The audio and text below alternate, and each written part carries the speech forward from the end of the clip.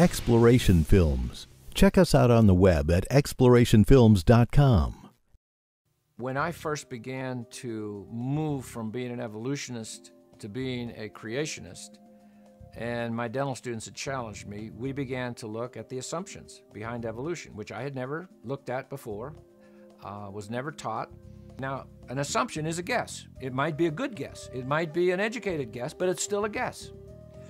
All right, so the first assumption behind evolution is that what they call spontaneous generation occurred. Now, all that is when they say spontaneous generation in this context, all that means is somehow dead chemicals came to life.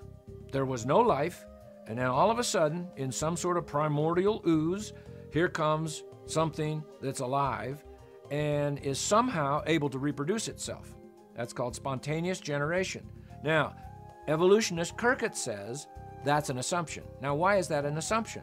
Well, because they can't make it happen. With all of the sophisticated laboratory equipment we have today, we have every kind of chemical you can think of. We have every kind of powerful computer. So on the campuses where I go, I'll say to the professors that are arguing against creation and for evolution, I'll say, okay, look, you've got those computers, you've got the laboratory equipment, you've got every chemical, mix them up, make it come to life. That's all you have to do. Because evolution assumes that that happened at one time in the past. All right, now, that's probably the first major assumption, that dead things can come to life. The second major assumption they make is, most of them make, there may be a few that don't think this way, but most of them say, that only ever happened once. So now you have the dead chemicals, somehow they come, now they're alive, but it only happened once. Now, why would they say, and why would they assume, which they do, and that's how Kirkett words it, their second big assumption is, hey, it only happened once, life from dead chemicals. Now, why would they say that? Well, because it is the probability of that happening is zero. I mean, just to get an amino acid to become a protein, let's say a simple protein, 200 amino acids. That would be a very simple protein. The probability of these amino acids, all left-handed, now keep in mind, if you throw in a right-handed one, you have to start all over again, all right? The probability of amino acids getting together, bonding together to become a simple protein is something like 1 to the 141st power. That's a minus 141st power, but so we're not thinking in fractions. That would be a 1 with 141 zeros after it. Well, some people believe there's only 1 to the 80th power electrons in the whole universe. So there aren't even enough possible ways to mix things to come up with a simple protein. And then you would have to somehow get only the left-handed amino acids. All right, so that's one of the reasons they say, well, it only happened once. Now, that's where they get their tree of life, where they say, oh, look at this. We have this one little cell, and now here comes everything out of this one cell. Here's your plants over here, and all your plants branching off, and over here's all your animals and your fish and all these kinds of things over here. But that's an assumption.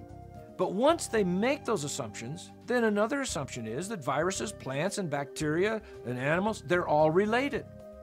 So, you look at your plant, and you say, well, Uncle Harry, how are you doing here? You see, because they're all related.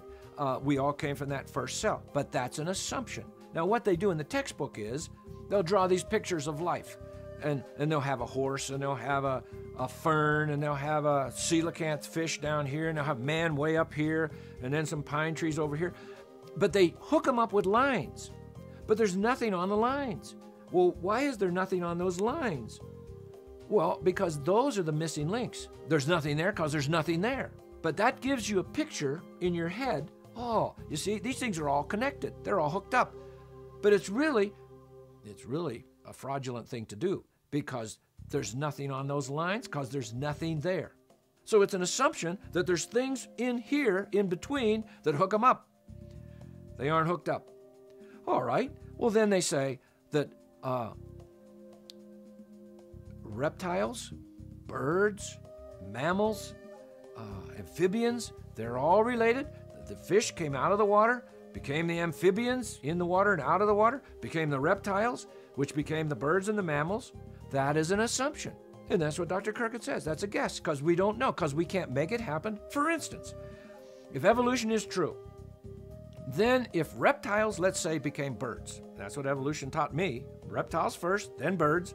So we have a reptile, cold-blooded, dense bones, that's going to evolve into a bird, warm-blooded, hollow bones.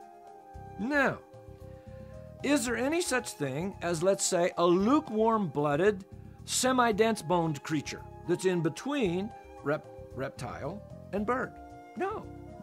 You either have a reptile or you have a bird. And well, what about Archaeopteryx? Oh no, the leading evolutionary thinkers now are telling us, no, that's a pure bird. That's a pure bird. As a matter of fact, they have birds now that they have found that are before the Archaeopteryx. And so, what is evolution then? Well, it's a faith system because it's based on assumptions that even today, the leading evolutionary thinkers of our day, they cannot hook up these vast distances between various types of creatures. Oh, well, you see, those are the transitional forms, now that's the new name for the missing link, you see. It doesn't sound as missing if we call it a transitional form. And so, well, those are the transitional forms. Now, we haven't found them yet, but we will. Give us enough time, we will. Well, what they are finding with the time they have is, and especially now with things like molecular biology, where they can actually go in and look at the molecules. One quick example. Ramapithecus was supposed to be an ancestor of man. It was assumed to be our ancestor. And then you have Vincent Sarich out there at Berkeley, and he does the molecular work, an evolutionist, and oh no, Ramapithecus is an ancestor of an orangutan. Well, it's still in some textbook as an ancestor of man, when it's been proven at the molecular level it has nothing to do with man. So this whole idea of Big Bang macroevolution is based on a whole series of pure assumptions. And so evolution then, in my opinion, and I was an evolutionist for the first half of my life, it is a faith system. If we're talking Big Bang to molecules to life to man. Exploration Films, where curious truths and uncommon minds meet.